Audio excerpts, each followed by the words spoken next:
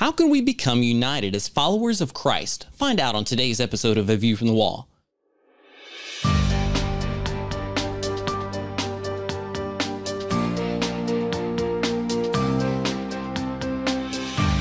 Join I Am a Watchman Ministries Managing Editor Joe Kerr with co-host Dylan Burrows, bringing you a fascinating discussion regarding the importance of Bible prophecy and Christian living today as it relates to our responsibility as believers to be watchmen. This is A View from the Wall. Welcome to A View from the Wall. I'm Dylan Burrows here with co-host Joseph Kerr, and we're honored to join you today. It's clear from Scripture that God desires unity for His church. Unity is what Jesus prays for, what He commands, and what He says will be the chief argument for unbelieving people coming to know God. But if unity is that important to the heart of God, why isn't it something the church fiercely fights for? In his newest book, Until Unity, Francis Chan calls for believers everywhere to align our hearts with God and His desire to see the church unified.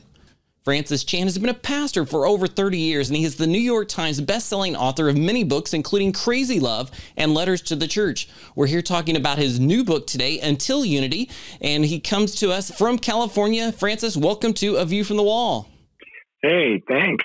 Good to be here. Yes, well, it's great to have you with us. Many people have been influenced by your past books, your conferences, your speaking. You've had quite a ministry over the years. But as you talk in your new book, Unity, you start off by quoting 45 Bible verses on the theme of unity. It's central to what Jesus prayed in John 17:20-23. So as we begin today, walk us through that prayer and what Jesus meant when He prayed for unity among believers.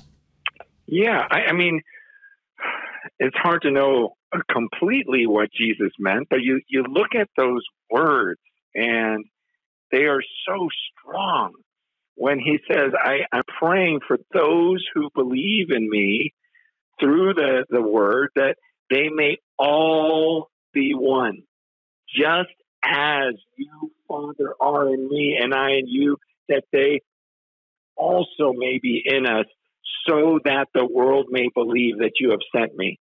There are so many phrases in there where He says He wants everyone who believes in what Jesus did in the cross, who truly trusts in Him as Lord and Savior, He wants them all to become one to the extent that the Father and Son are one. And He says He wants that so that the world would believe that Jesus was sent from the Father. And so it appears that He is clearly saying that this unity is possible and that this unity will have a huge impact on the world. But then He goes on and He says, the glory you've given me, I've given to them, that they may be one even as we are one. So somehow Jesus has given us, those of us who believe in Him, glory. Somehow God's glory dwells in true believers so that we would have the capacity to become one, just as the Father and Son are one. And those are just really heavy and amazing words. The capacity for unity is such a powerful concept. Like you said, so many phrases in that, but you say one reason the church does not have unity is a simple but prevalent problem, disobedience. Talk about how unity and disobedience are connected. Yeah, I mean, sin, our own pride, our thinking too highly of ourselves and our desire to make a name for ourselves, that type of sin keeps us from really believing phrases like, hallowed be thy name. For those of us who are in ministry, we live in a time when we can get caught up in numbers and in getting followers and being successful in the world's eyes. And before we know it, suddenly we're caught up in this sin of wanting our names to be known rather than His. And rather than taking a John the Baptist type mindset of He must increase and I must decrease, we start to believe this lie that I must increase so that He can increase. And I got to get my name out there. I have more people know me and like me so that I can impact the world. And then pretty soon it just becomes competitive.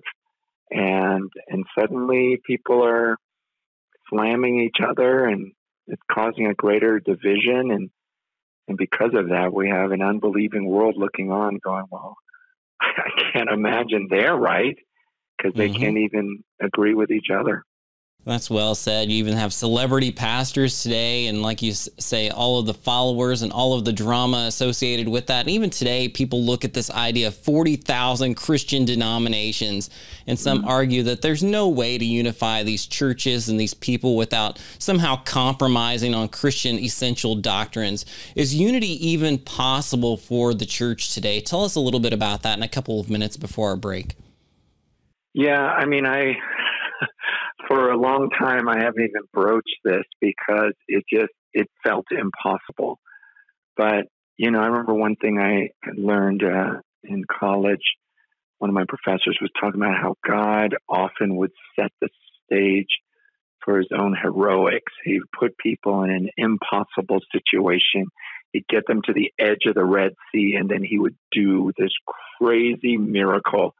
He'd have Lazarus in the tomb. We'd have Christ in the tomb, and it just seems impossible. And so it has to be possible. And that's what our God does. And maybe it's so bad with 40,000 denominations and even more individuals every day starting their own groups and believing that the only ones that have it right. But it's a perfect setup for our God, who wants this and desires it, not at the expense of truth, not at the expense of holiness, but somehow, God, you can, I believe, I know God can cause us to pursue truth passionately, pursue holiness fervently, and maintain eagerly the unity of the Spirit. Well, that's such a great perspective, and we're going to take a quick break and continue this fascinating discussion with Francis Chan about his new book, Until Unity. Stick with us here on A View from the Wall.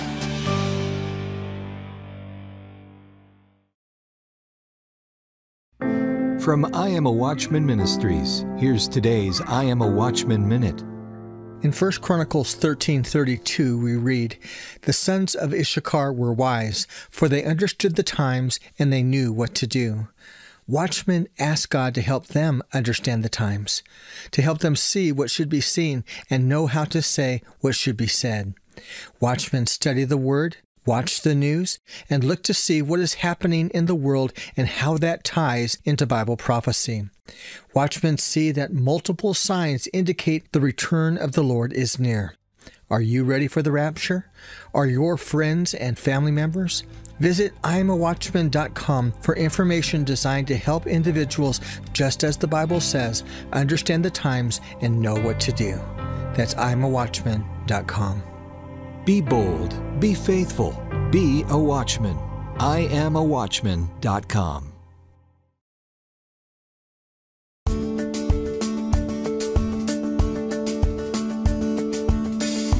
Welcome back to A View from the Wall. As Joe and I continue our conversation today with Francis Chan and his new book, Until Unity, we want to talk a little bit about some of the historical examples and a path that we can follow today to be united as followers of Christ. And we'll talk first about why unity is important from the perspective of difficulty. And we'll put it this way: why is unity so difficult for believers? Francis, give us your take. Well, because I'm a jerk. There's sin in my life, and if you get close enough to me, I will hurt you somehow, not intentionally. Yeah, I mean, if I am not close to the Lord, pride will come out of my mouth, defensiveness, self-centeredness, and I hate that about me. I can't wait till it's all gone. But we do things and we say things as sinners.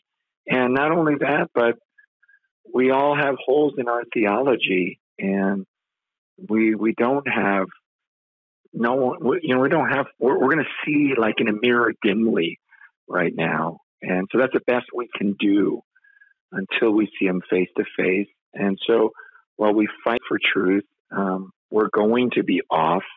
And maybe sometimes we will think something is primary when it's really a secondary issue.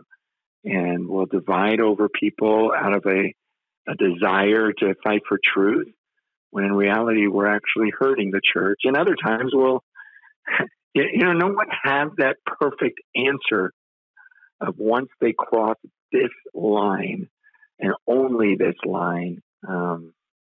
And we've been trying to figure out that doctrinal statement and everything else for centuries. And the church just keeps getting more divided the more we talk.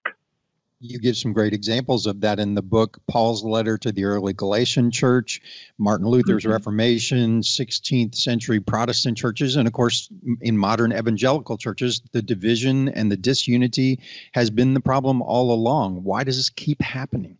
Yeah, I think, I know for me anyways, I know that the more I studied, the more knowledge I thought I knew, the less loving I was towards people. Like in Ephesians 4, it talks about this unity, but he says, with all humility and gentleness, with patience, bearing with one another in love, eager to maintain the unity of the Spirit in the bond of peace. So there's something about this. He says, with all humility and gentleness, with patience, bearing with one another in love. When you jump into academia, you're so focused on debating and what's right and, who's right, who's wrong. And it's very hard to survive in that world with all humility and gentleness. And we're living in a time when if you speak with gentleness, you won't get as many views. If you try to post something online and it's gentle and humble, it's just not going to get as many clicks as if you're abrasive and biting. And we tend to click on the negative stuff, on the abrasive things, and yet Scripture is telling us to be eager to maintain the unity of the Spirit. And that happens when it's all humility and gentleness.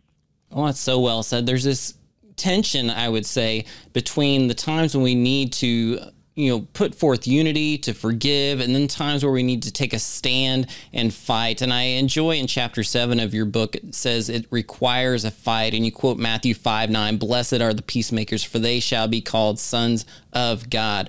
Tell us a little bit about this tension between being unified and giving others preference at times, and this time when you need to stand firm and fight in the faith. Yeah, we have examples all throughout Scripture of times when people have had to stand alone and fight against sin. You think about even the Levites and, and how God was so blessed when the Phineas who, drove the spear through those feet. They're just very strong, fighting, like, whoa, intense moments of Scripture. And so we are people who have to stand for truth, and yet we have to be so incredibly careful that we're not attacking the very body of Christ. So you have verses like in Titus, when he calls us to fight. In verse 10, he goes, as for the person who stirs up division, after warning him once, then twice, have nothing more to do with him. Knowing that such a person is warped and sinful, he's self-condemned. And so part of the fight is, gosh, this person keeps stirring up division. I've warned them, and the Bible says have nothing to do with them. That's a warped person, sinful, self-condemned. There's a time when we need to walk away from certain people, but we need to be careful and make sure we have biblical reason to do so. And so much of it is their sin. It's the sin of divisiveness. Now, when it comes to theological accuracy, I think that's where people are quick to jump and say, oh, well, this guy believes this now. And you have to go, well, are you sure that's something that's supposed to divide the body of Christ, that particular issue. First of all, are you sure he actually believed that, or did you just hear that from someone? Or could he have possibly slipped in one of his 3 million statements that he made, And there's just too much of this, everyone say, oh, well, 2 John to stay away from them. And it's like, well, 2 John was dealing with a very specific issue that I don't think this person disagrees with. And I think we just kind of, I don't know, we're just too quick to separate from people when the scriptures aren't clear enough about that is a dividing issue. Right. You even see this guilt by association that if you speak at the same conference as somebody else that the other person doesn't like, then suddenly you're a bad guy too. Yeah. And so there's this chain of events that unfolds where the relationships are connected, but you don't necessarily hold to the same convictions or belief as the other person. Exactly. I mean, for me personally, I like speaking at places where I don't agree with everyone, hopefully to bring light rather than just going to where I agree with them all. And I understand there's a danger in that, but I also understand that there's a danger from not infiltrating different circles and just letting those people, be in their own world. But we have to go and be light in some of those places. And yet at the same time, we need to have conversations. And I've seen many helpful conversations, and people have corrected me on things where I thought you believed this. Like, no, not at all. I'm like, I'm so sorry. I judged you. I've spoken badly about you. And I really feel bad about that because that's a part of the body of Christ. But, I think we have too many people who are quick to divide. And if there's any group we need to divide from, it would be them. Yes, well, it's certainly a matter of importance to focus on essential doctrine, but we also have to remember we are family, and we'll talk about this more when we come back in just a moment. So stick with us here for more on A View from the Wall.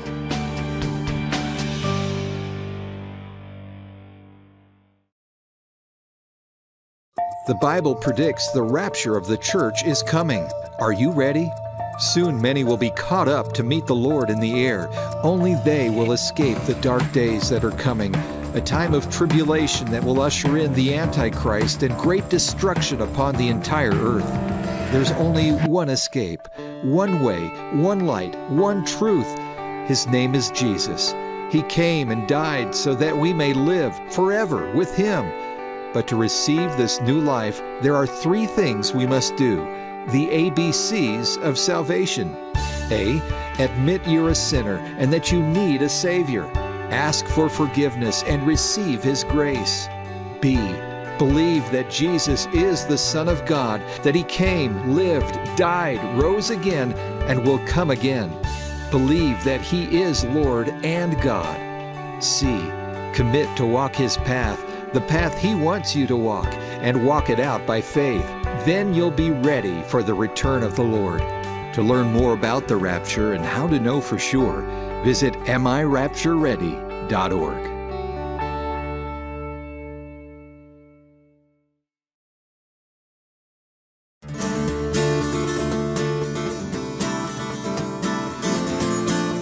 Welcome back to A View from the Wall. As Joe and I talk with Francis Chan, author of the new book, Until Unity, we want to challenge and encourage you in your personal walk with God today.